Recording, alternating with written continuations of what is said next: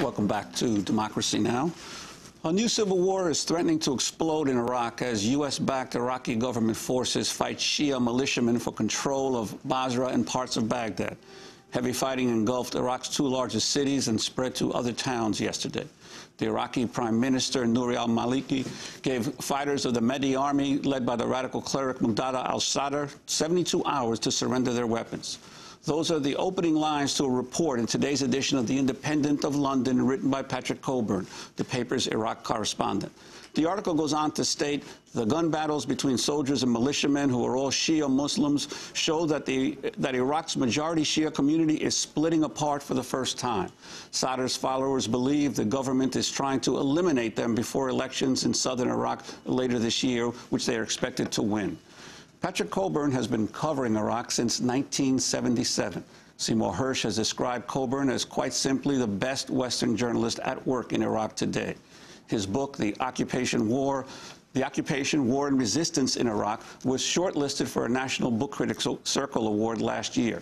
His new book comes out next week. It is titled Muqtada al-Sadr, The Shia Revival and the Struggle for Iraq. Patrick Cockburn joins us in London. Welcome to Democracy Now! Thank you.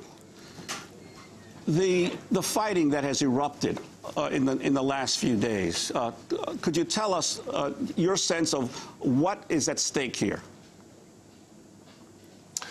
Well, the Iraqi government has decided, and has surprised everybody by deciding to send its troops into Basra. Ostensibly, they're saying it's to clean up criminal elements in Basra.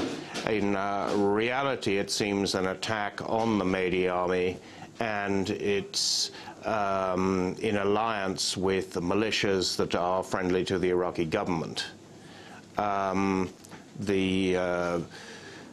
The Prime Minister, Nouri al-Maliki's demand that the fighters of the Mahdi army give up their weapons in 72 hours, I think it's extremely unlikely that this will happen. Saddam couldn't disarm Iraq. It's not likely that Maliki will succeed in doing so. Now, obviously, for more than a year now, we've heard of the ceasefire that Muqtada al-Sadr had declared. Why did he initially declare the ceasefire, and to what degree is your sense that this is the beginning of the end of that, if you think it is? Yeah, the ceasefire is very important, and everybody, including U.S. commanders, admit this was one of the reasons why there's been something of a fall in violence in Iraq, though not, maybe it's been exaggerated. I think he declared the ceasefire for two reasons. One, he wanted to clean up the Mahdi army, which was seen as Sunni, as really a large death squad. It was become an umbrella organization for criminals. So he wanted to regain control of it. Secondly, he didn't want to fight a direct military confrontation with U.S. forces. He thought he'd lose in those circumstances. So that's why he declared the ceasefire last August and renewed it in February. He wanted also to get back political popularity. I mean, this is the most popular figure among the Shia masses, but he was beginning to lose it because of the Mahdi army was running rackets and seen as becoming increasingly oppressive. Now, you've reported that he's called for civil disobedience across Iraq in protest of the government's latest moves. But in one of your articles, you say that civil disobedience in Iraq is quite different than here in the United States we might be accustomed to. Sure, yeah. I mean, the thing in Iraq is that pretty well everybody has a gun, so you have civil disobedience, protest marches. But all the people who take part, either they have guns, or if they don't have them with them, they have immediate access to firearms. So it's much closer to real fighting than civil disobedience would be in America or in Britain.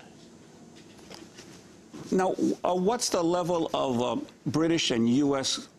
troop involvement in this latest offensive, and why should they be involved at all if supposedly the South increasingly has come under direct Iraqi government and Iraqi military control? Yeah, it's a very good question, and I think goes to the heart of the matter. I mean, the answer is that not much happens in the Iraqi army that isn't directed by the United States. I mean, the Ministry of Defense is at least partially under American control in Baghdad, intelligence also. So I think when the U.S. says, oh, we have nothing to do with it, I think that this really isn't true. First of all, militarily, there are helicopters, there are aircraft there. We've had reports this morning of an airstrike in a city called Hilla, which is mostly Shia, southwest of Baghdad, in which 60 people have been killed and wounded, which is part of the present turmoil. There are helicopters and aircraft overhead in Basra. So there is involvement, and it certainly wouldn't have this present offensive wouldn't have taken place unless the U.S. military commanders had okayed it. And to what degree is the possibility now? We obviously for the first few years the discussion was there a civil war in Iraq between Sunni and Shia, but now the issue can quite clearly become, is there a civil war among the Shia themselves? To what degree do you think the United States is hoping to be able to stamp out Muqtada al-Sadr and the Mahdi army through this offensive? Well, they've always been the U.S. has always been very hostile to Muqtada, and this came from the very beginning of 2003, and then when Jerry Bremer was U.S. Viceroy in Iraq, there was an extraordinary degree of sort of venom and demonization of Muqtada, describing him as Hitler and so forth, and curiously also an underestimation of him, because while at one moment they'd say that he was like Hitler, at another moment Bremer was just trying to arrest him and thinking there'd be no reaction. So there's always been extreme hostility on the part of the U.S. Mainly, I think, because Muqtada is the most important leader on the Shia side who's consistently called for an end to the U.S. occupation, for a U.S. withdrawal. And also maybe because he's a cleric, he wears a black turban, so in many minds of many American politicians, maybe he looks alarmingly like a younger version of Ayatollah Khomeini. But I think the main thing they have against him is that he wants the U.S. to withdraw. Now, the southern part of Iraq obviously has the bulk of the production of oil. I think about 1.5 million barrels a day are coming out of the area around Basra. To what extent is this latest battle having an impact on the production of oil, or to what degree is it